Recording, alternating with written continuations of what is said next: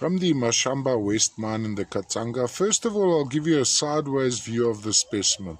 Now, there's various aspects which appeal to me about this piece. First of all, as you see, there are little hills and valleys on this side.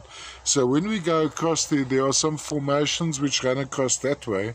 Maybe crystallization of replacing of maybe cuprite or the likes by malachite.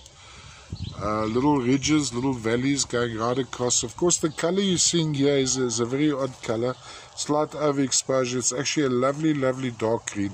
Then over and above, having these lovely valleys and mountains running between these almost little fibrous, not quite, but almost fibrous malachites. Then when we go to the other side, we have a totally different view of the same specimen.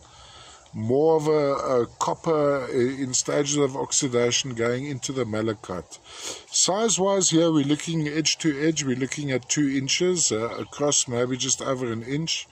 All the way, of course, from the Mashamba West mine in the Katanga, famous for primary malachites. In actuality, these may be tiny, some of them may be tiny primary malachites, especially the ones running across the top of these ridges. Quite lovely.